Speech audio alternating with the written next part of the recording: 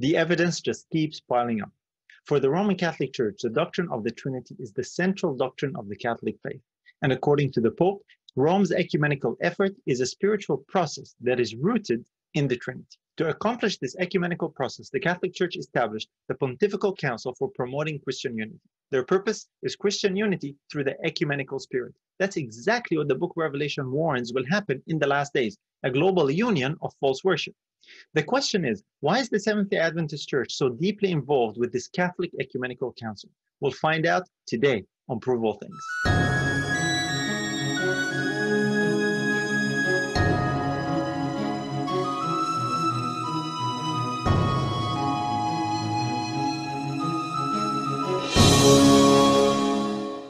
Hello and welcome. I'm Nader Mansour, and today we're looking at the Pontifical Council for promoting Christian unity. This is the Roman Catholic arm sent out to gather all the churches together in an ecumenical union. Naturally, such a union is going to be based on the God that is worshipped, namely the Trinity. The president of this council is Cardinal Kurt. Now listen to him as he describes how the ecumenical movement is the irreversible path of the Catholic Church.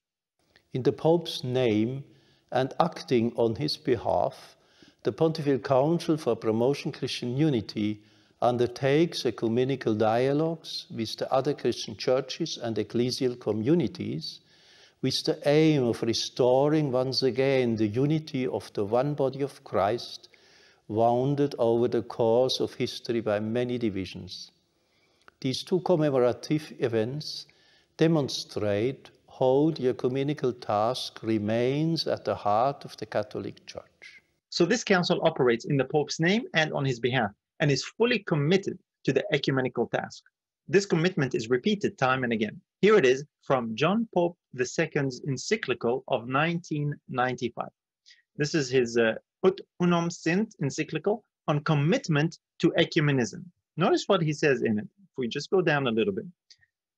The way of ecumenism, the way of the Church. Taking part in this movement, which is called ecumenical, are those who invoke the triune God and confess Jesus as Lord and Savior. So those who take part in this ecumenical process, in this ecumenical movement, are those who invoke the triune God. This is according to a previous pope who is now considered a saint, Pope John Paul II. So when Pope Francis said that the ecumenical process is rooted in the Trinity, he was simply echoing the words of John Paul II. Invoking the triune God is an integral component of taking part in this ecumenical movement. And they are both just repeating what was established all the way back in the 1960s in the Second Vatican Council, commonly known as Vatican II. Of course, this is manifested in action, in behavior. Here is another page from the Pontifical Council for Promoting Christian Unity. This is reporting on the first international meeting of the Global Christian Forum, which happened in 2007 and actually included a number of churches. Here's what it says. We give praise to the Father, our Creator, to Christ, our Reconciler, and to the Holy Spirit, our Comforter. This is the God that is worshipped. This is the Trinity. And then we are told that this is a gathering of Christian communities and interchurch organizations who confess the triune God. So, invoking the triune God, confessing the triune God. This is the God that is worshipped. This is the basis for this meeting, for this gathering, and for this union between all these churches, in that they all worship the same God, the Trinity. They confess the triune God. And then it gives us a list of the participating churches and organizations in this particular meeting. And lo and behold, among the list is the Seventh-day Adventist Church, is one of the participating churches and organizations present in this gathering, and therefore among those who confess the triune God. Now, this, of course, should not surprise us at all, because in a previous episode, we saw how Dr. Ganon Diop, the General Conference Director for the Public Affairs and Religious Liberty Department, actually, in an interview with the Georgetown University, made this very alarming confession. He said, "We belong to the family of Christians who confess the Trinitarian God." So you're seeing something here harmonize and match up between what the Pope says, between the Pontifical Council for Promoting Christian Unity, between how their meetings are based on invoking the Trinity and those who actually confess the triune God. And now you hear from the representative of the Seventh-day Adventist Church, which was present at that meeting by name. He actually told us in his own words that the Seventh-day Adventist Church is actually part of the Christian family that confesses the Trinitarian God. And it's on the basis of this belief and this confession in the same Trinitarian God that the Seventh-day Adventist Church can actually take part and participate in such gatherings and such events. Actually, that's what we were told. Here it is in the Adventist Review of 2015, an article by Dr. Gannon Diop. Why Adventists participate in UN and ecumenical meetings? Why do they participate? We saw what Rome says and the conditions from Rome. Here are the reasons given by Dr. Gannon Diop. If you just scroll down a little bit, towards the end of this article, here's what it says. Seventh-day Adventists support Christian unity as they join the triune God who is determined to gather people he created in his image. The foundation is the triune God. Now, I want you to keep this point in mind because it's going to come up just a little later. Then he goes on. He says, here are 27 aspects of Christian unity in which Adventists may legitimately participate. Number 3, theological unity about fully embracing God's identity revealed in Scripture as Trinity. So this is the reason why the Seventh-day Adventist Church can participate in these ecumenical gatherings, which are carried out by the Pontifical Council for Promoting Christian Unity, which is acting on the Pope's behalf and in the Pope's name. The Pope who said that the ecumenical process is rooted in the Trinity, echoing and repeating the words of John Paul II, who said, to be part of this ecumenical movement, you have to invoke the Trinity. Those who confess the Trinity, and lo and behold, the Seventh-day Adventist Church says we belong to this family of Christians who confess the Trinitarian God. Here it is right there, recorded in the Seventh-day Adventist Review. Now, it doesn't stop there, because we see that this was not a one-time event. This was not a one-off gathering. In 2018, back to the Pontifical Council website here, in 2018, the Secretaries of Christian World Communion met in Switzerland, and among them, of course, if you can see in the picture right there, is Dr. Gannon Diop, representing the Seventh-day Adventist Church. Why? Because they all belong to the same family that confesses the Trinitarian God.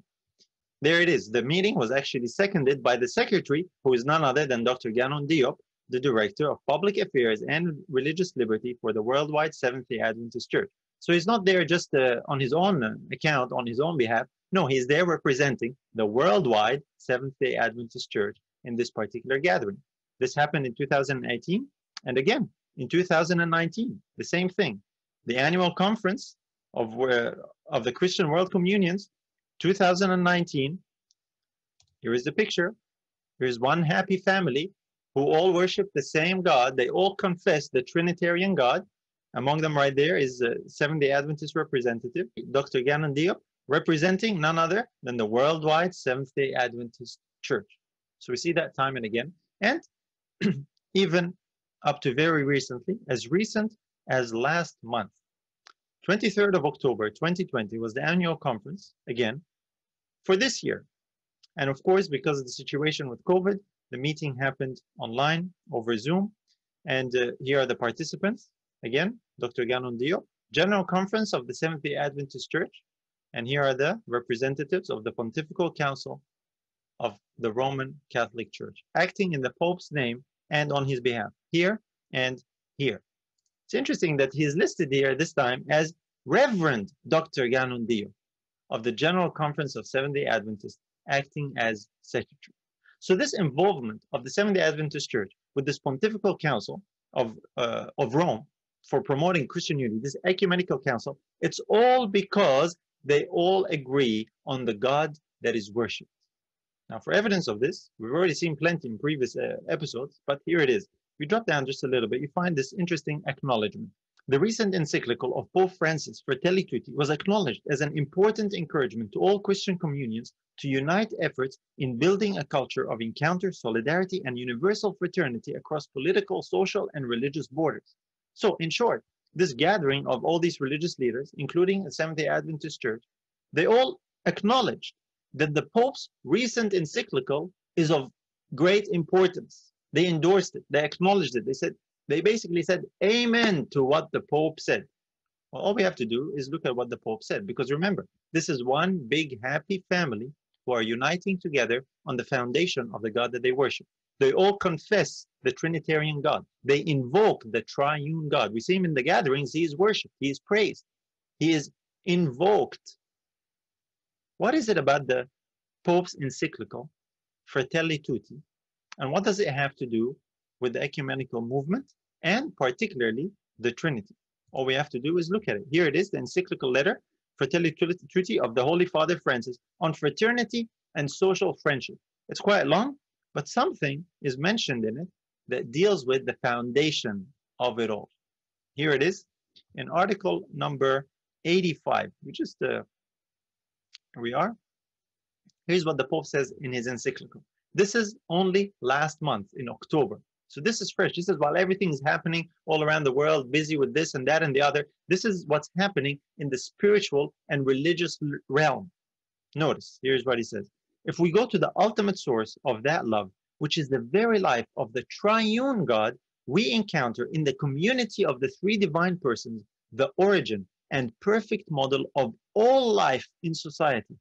Theology continues to be enriched by its reflection on this great truth.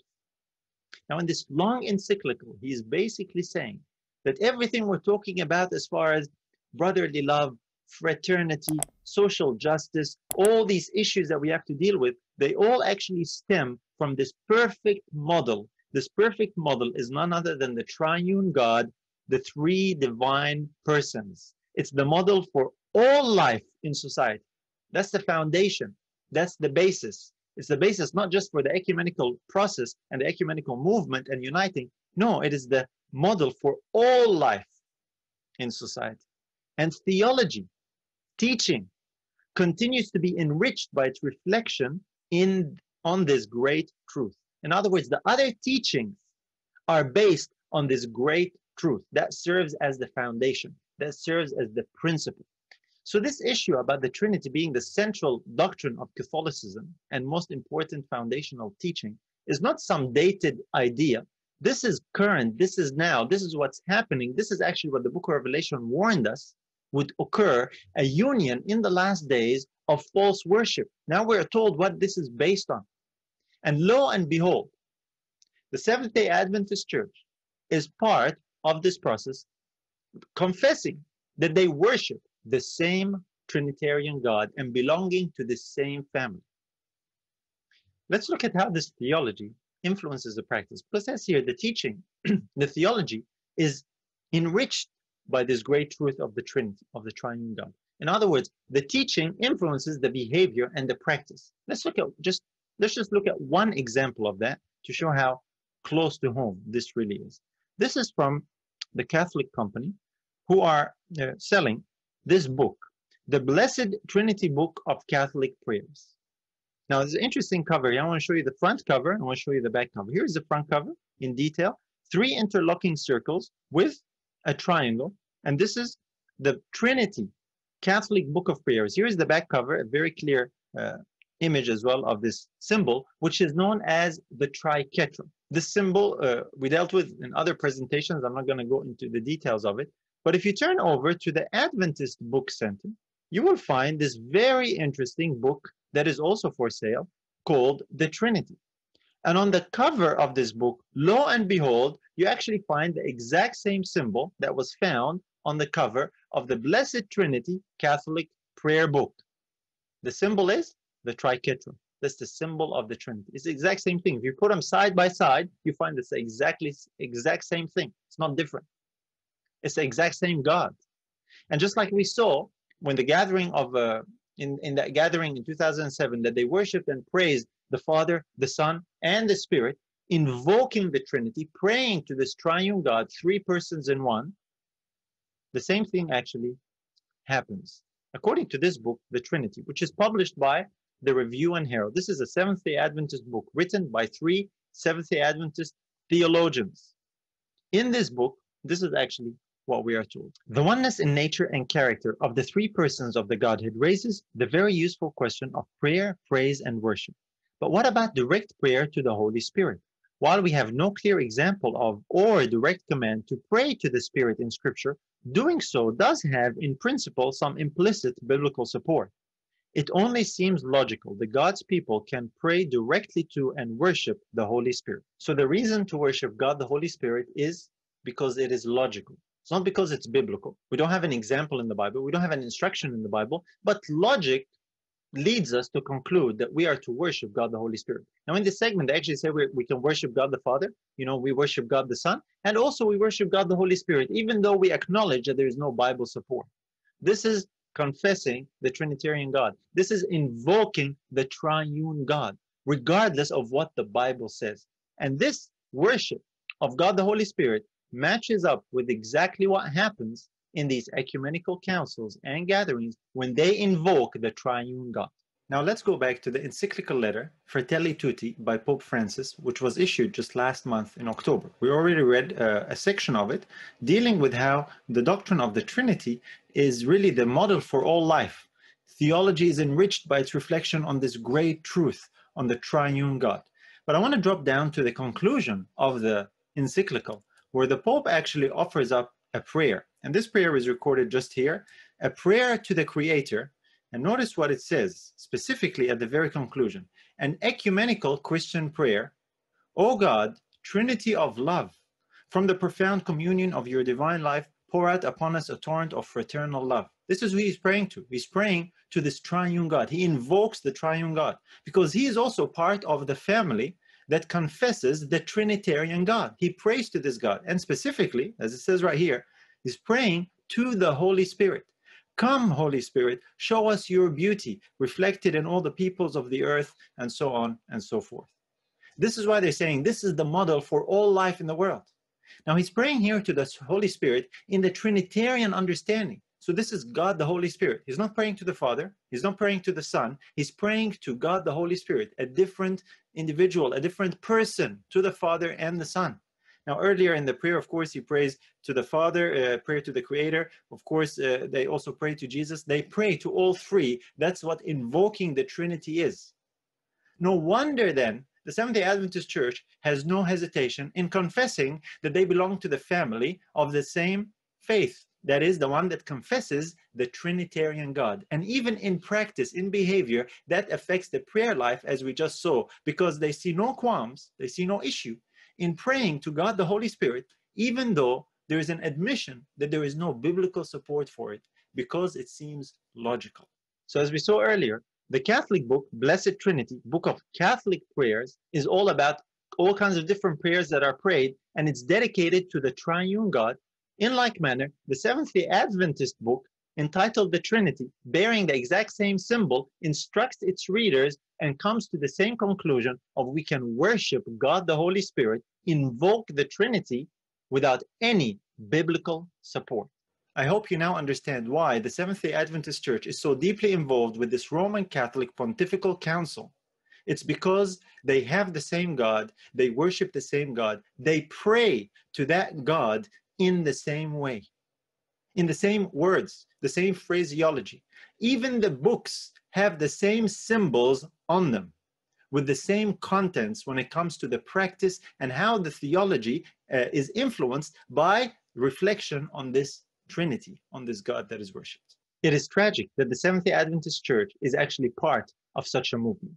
You know, there are a number of people and even ministries have reported on Dr. Gannon Diop's involvement with this ecumenical process, you know, things like pictures of when Dr. Gannon Diop met with the Pope and shook hands with him. And yet nobody really identified the underlying reason and foundation for why such a thing is possible. Yes, it is bad, but why is it actually happening to begin with? It is because the same God is worshipped. It's interesting, that picture you actually see that right there is the president of the Pontifical Council, Cardinal Kurt, happy, smiling, because the Pope and Dr. Diop are shaking hands. This is the family of Christians who confess the Trinitarian God. This is why they can all stand together as part of, as members of this one big family, all worshiping the same God. It is for this reason that God sends a message in the last days, recorded in the book of Revelation, known as the three angels' messages, to restore worship back to Him, the true God, saying with a loud voice, fear God and give glory to Him, for the hour of His judgment is come, and worship Him that made heaven and earth and the sea and the fountains of waters. The first angel's message is about worship to the true God, that's God the Father, not to a Trinity. This is the basis for true biblical unity. It's not possible to preach the first angel's message, which is about the true God, while worshiping and promoting and defending the God of Rome. This information is shared as a warning, not as a condemnation. It's a call to wake up to what's really going on, and an invitation to prove all things and hold fast that which is good.